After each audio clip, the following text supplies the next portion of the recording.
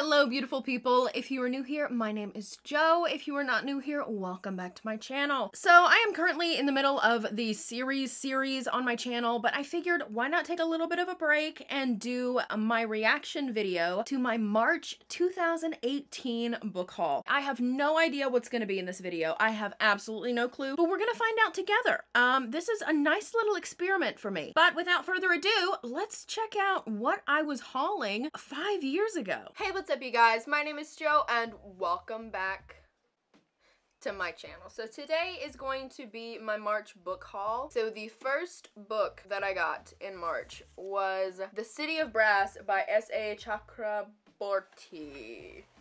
I think I'm trying to make it more fancy than it is. The only thing I know about this book is it's about this girl who accidentally summons a Jinn warrior and then shenanigans ensue. That's literally still all I know about that book. I don't think I own it. This is my adult high fantasy shelf. I don't see it. I did not read it. I unhauled it. I think I tried to read it once or twice and didn't get very far into it, like 30 to 80 pages, somewhere around there. That's a couple of random numbers, but you know what I mean. And I put it down. I think I tried it twice and I didn't end up reading it. So yeah. I've heard so many good things about this book, okay? Maybe I'll read it soon. Maybe I won't read it soon. You never know with me. You fucking liar. Maybe I'll read it soon. Not likely. Maybe I won't read it soon. You still haven't read it. It's been 5 years. What is your definition of soon? Crywolf and Hunting Ground by Patricia Briggs. These are the first 2 books in the Alpha and Omega series. The Alpha and Omega series is like a spin-off of the Mercy Thompson series. Yeah, I read those. I remember reading Crywolf and I liked it even better than the Mercy Thompson series. Yeah, I read Hunting Ground and I rated it 3 stars. I guess I didn't like that one as much as the first one, but I remember really liking Crywolf. And then I got the last 5 books in the Mercy Thompson series. Rivermarked, Frostburned, Night Broken, Fire Touched, and Silence Fallen. This series is an urban fantasy adult series. There's vampires, there's werewolves, there's fae, there's skinwalkers, there's ghosts, there's sorcerers, there's witches. See, this is where we get into trouble with the Mercy Thompson series. What the hell is that? Do I have a delivery today that I forgot about? Here I am just talking to myself and in the midst of a delivery. So like I said in my last haul, I hauled, I think, the first 5 books in the Mercy Thompson series in February of 2018. And here are the last 5. I've only read the first 5. And they're still on my shelf because it is a series that I would like to revisit in the future. But as forementioned, I have no concept of time. We'll talk about it in another 5 years, okay? Letters to the Lost by Bridget Kemmerer.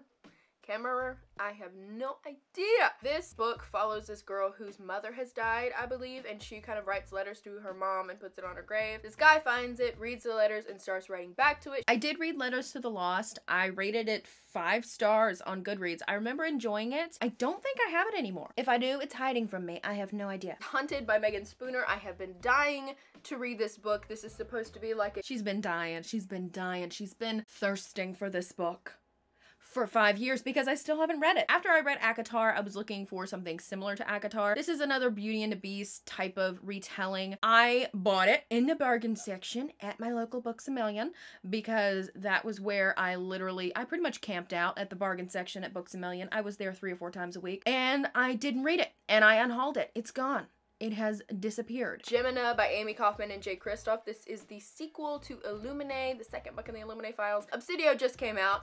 I still haven't read Gemina, but, you know, maybe we'll, you know, fix that soon. I don't know. I do. I know. We did not fix that soon.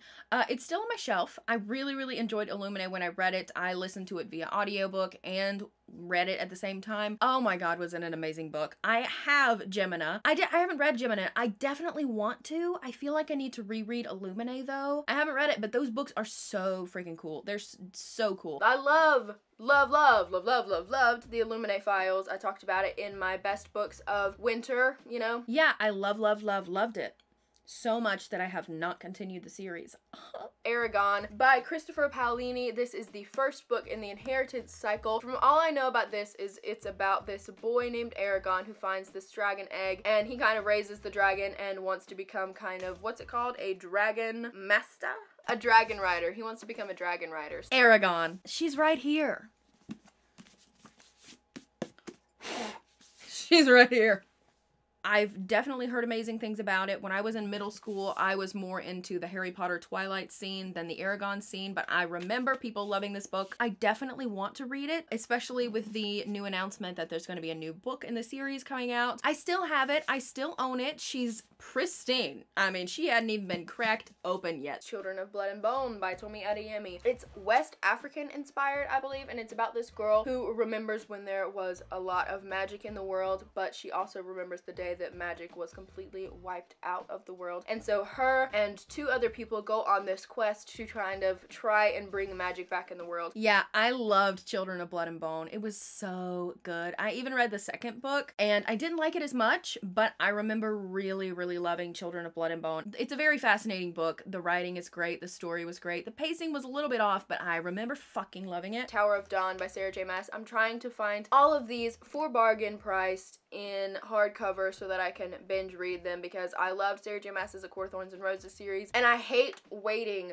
for sequels in series, so I haven't started the Throne of Glass series. Guess what, Joe? You found all of them in hardcover for a bargain. When I tell you, I used to literally camp out at the bargain section in Books A Million. I literally used to camp out. I bought every single one of these up until Kingdom of Ash in the bargain section at Books A Million. Kingdom of Ash, I found this baby, this special edition, at the Goodwill, right beside the Books A Million. You found them all for bargain, and you read the whole damn series, and you loved it. You've read it twice now. Isn't that crazy? And then the last book that I got this month is actually another sequel to a book that I haven't read, but that is God's Grave by J. Kristoff. I am so excited to read this book. I'm so excited to read Nevernight. I'm actually going to be putting Nevernight in like a TBR jar kind of thing. That's hilarious. I always have these grand hopes of a TBR jar, and I am just such a fucking mood reader. I can't just pick out something out of a random jar and be like, yeah, sounds good, let's read it. No, it's right here. Can you see it? God's Grave. She's right here.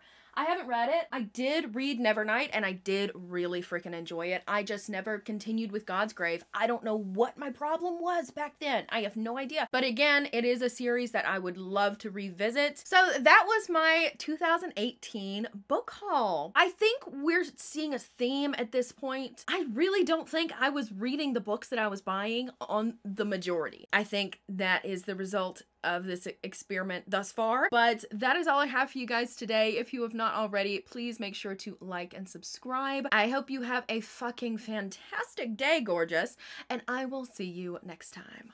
So yeah, these are all the books that I bought in the month of March. That's all I have for you guys today. I hope you guys enjoyed this video. I'll see you guys next time. Bye. Yeah.